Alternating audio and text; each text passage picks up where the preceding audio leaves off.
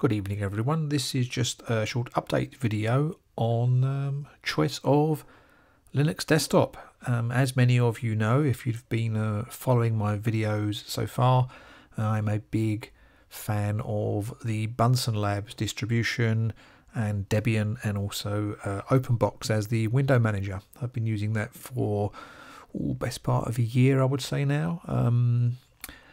Originally chose that because coming into Linux from macOS, it was a fantastic distribution on which to learn Linux, to lift the stones, to look at what's going on underneath, to dive into those configuration files, etc. But over Christmas I treated myself to a new PC, and it's I'll do another video on the actual setup itself at some point, but it's an Intel Nook, and the very latest one, and it includes the Intel refreshed Coffee Lake processors and associated kind of up-to-date late 2018 hardware.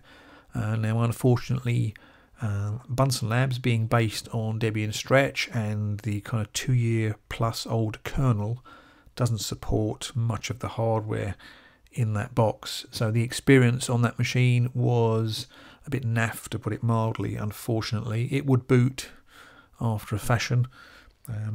Needed to use an external USB Ethernet extension just to get the thing to connect to the internet, but having done that, it wasn't the best of experiences. So we are now on KDE. Now KDE Plasma has been for a long time another one of my preferred distributions, probably alongside OpenBox on Debian, but always kind of a secondary choice. Well, I've decided now to, certainly at least until the summer, until the next version of Debian releases, I've decided to run with Kubuntu 18.10 to be precise, so the latest official version with the backports turned on, so it brings in the latest and greatest KDE goodies, Plasma goodies.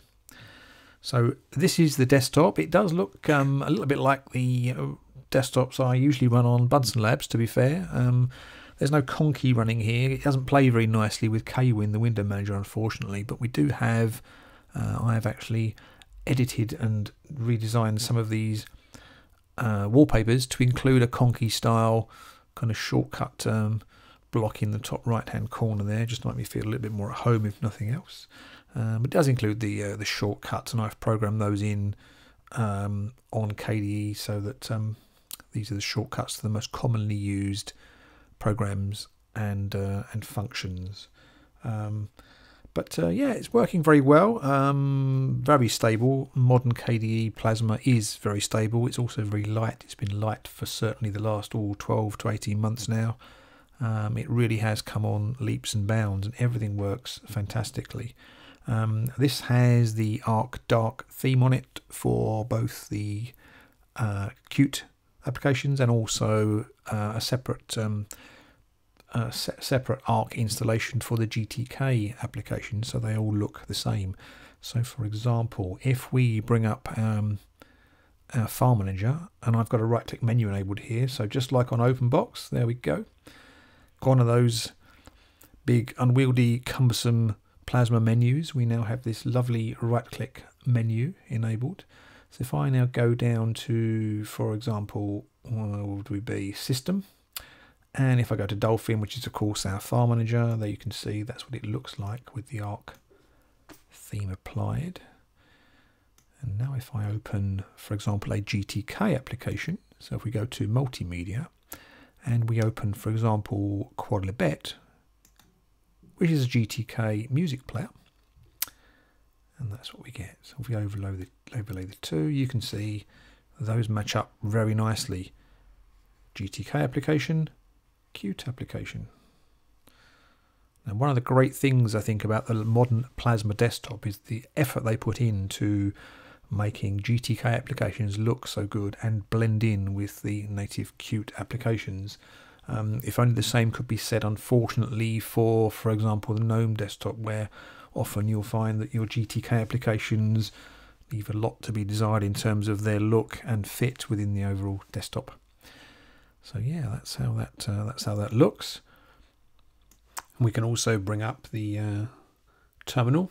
Terminal has had some theming applied. Let's use the keyboard for that, shall we? So Meta key T will bring up our terminal. There we go. Can't beat wobbly windows. There we are. Background transparency, and obviously the blur is enabled here. This has got Neo Fetch with a few edits to remove a few unwanted entries, but color scheme I think blends in nicely with the overall theme. But yeah, that's a themed version of KDE's console.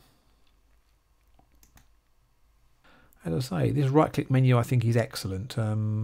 It's built into Plasma. It's there in the background. You can enable it in place of the usual menus. But as you can see, all of the main stuff is there, and there's some transparency going on there. So it's not a million miles away from the kind of experience I've been used to on OpenBox, and I feel very at home on this as it currently stands. So that was just a very quick video just to say that I have switched. The next tranche of videos you see from me will be coming to you from the Plasma desktop. So certainly until the summer at least. So look out for some more content, and I'll catch up with you all very soon. Bye for now.